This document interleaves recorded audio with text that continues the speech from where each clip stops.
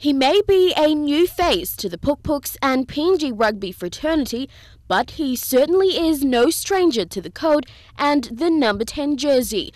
A former Naji College student in Brisbane, Australia, and now the youngest Pukpuk to put on the number 10 jersey for national duties.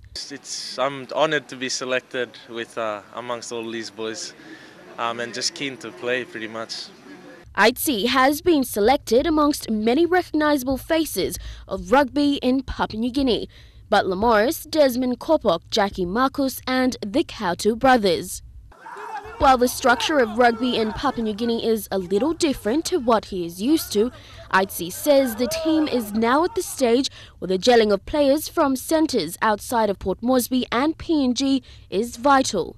It's good so far, like we're all training together, getting along with each other. The Lay boys just came in and Bradley from Brisbane as well, so we're all gelling together as a team and I'm just looking forward to the competition. It's a little extravagant, but I mean, we're using our structures to work to our game plan and that's helping us at the moment, so hopefully we can take that into the comp coming up.